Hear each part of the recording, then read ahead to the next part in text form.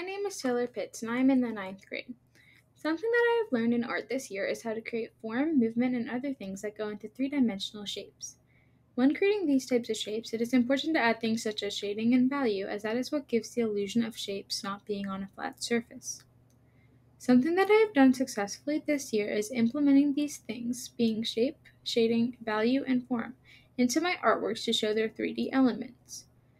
By using these elements of art, I feel that I was able to get my artwork to look a lot more real and more interesting to view. One artwork that especially shows off these elements is my midterm piece named A Walk in Italy.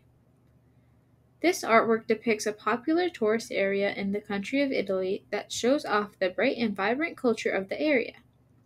The reason that I used the vibrant colors that I decided to in this piece is because I felt that it would show off what it is like to view the architecture of Italy for the first time, as the buildings are quite vibrant and bright, which is very different than many of the normal architecture in America.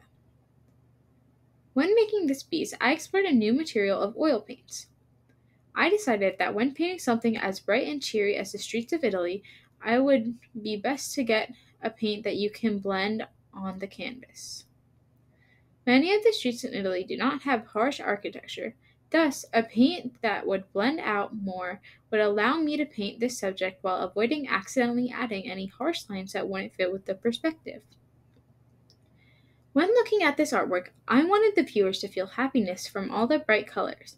I felt that the harsh lines would take away from this emotion and result in the opposite effect.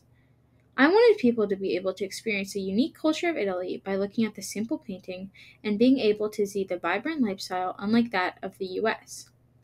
By learning how to properly incorporate things like texture and shading into my artworks, it will allow me to bring my future artworks to a higher and more realistic level, helping me to further the looks I want to achieve.